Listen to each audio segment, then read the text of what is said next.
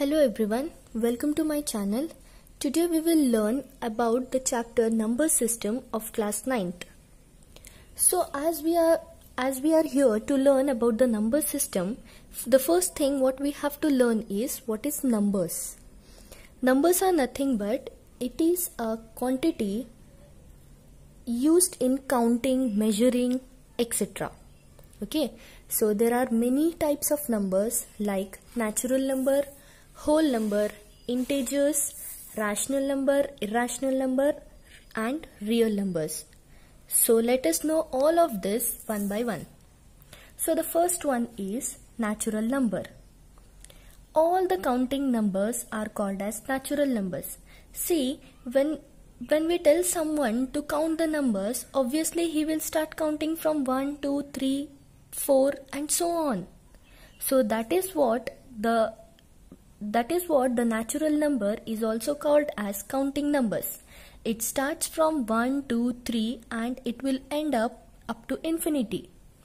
It is denoted by a symbol, a capital letter N. Next comes a whole number. All natural numbers including 0 is called a whole number. It starts from 0, 1, 2, 3 and so on. And it is denoted by the letter capital W.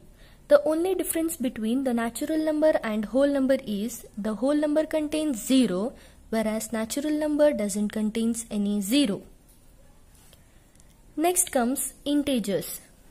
So this is what here the integer contains three things: positive number, negative number and 0. So all positive numbers, negative numbers along with 0 comes under this integer. Just see the example: -3, -2, -1 along with 0, +1, +2 and +3 comes under integer. It is denoted by the letter Z. Here Z represents a Greek word called zelen, which means to count. See here you can see a dotted line on both these sides of this example. Here the dotted line is nothing but the number continues here. See, like -3, -4, -5, -6 and so on. It can be continued. Similarly, in the right side, +3, +4, +5 and so on. It will be continuing. Next comes the most important topic, that is rational number. This is most important because the whole chapter is based on this, rational number as well as irrational number. So see, what is the difference between rational number and irrational number is. So first we will learn about rational numbers. The number which can be expressed in the form of P by Q, where P and Q both are integers and Q is not equal to 0, are called as rational numbers. So here we can see three conditions. That is, a number should be in the form of P by Q. Firstly, the number should be in the form of P by Q, and the second condition is P by Q both should be integers. You know what is integers? Integers means it can be either negative number, positive number or 0. Both must be integers and Q is not equals to 0. The third condition is Q must not be equal to 0. See the example. Here I have written 3 by 2. It is in the form of P by Q, where both 3 and 2 are integers. That is +3 and +2. Both are integers. See the second one. I have written -4 by 9. Here -4 is also an integer and +9 is also an integer. Similarly, I have written 0 by 7. This 0 by 7 both are integers. See, the only condition was Q must not be equal to 0. But there is no condition for P should not be equal to 0. P can be 0 but Q should not be equal to 0. It is denoted by the letter Q. Here Q represents an Italian word quotient. Okay.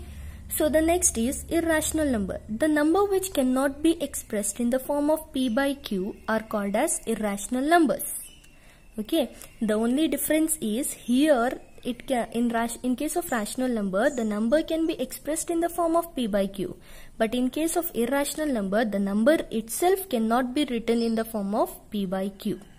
So here example are root 2, root 3, root 11 and so on. So see, can you write this root 2 in the form of p by q? No. So all these terms comes under irrational number. So the last one is the real number. So what is real number? Real number is nothing but the combination of both rational number as well as irrational number. The mixture of these rational as well as irrational number is nothing but your real number. See the example 2 by 7, as this 2 by 7 is a rational number. 3 by 2 is also a rational number, but here root 2 and root 7 are irrational. It is denoted by the letter capital R. That's all for today. Hope you understand this video. If you have any doubt regarding the video, comment down below and please like, share and subscribe to my channel. Thank you.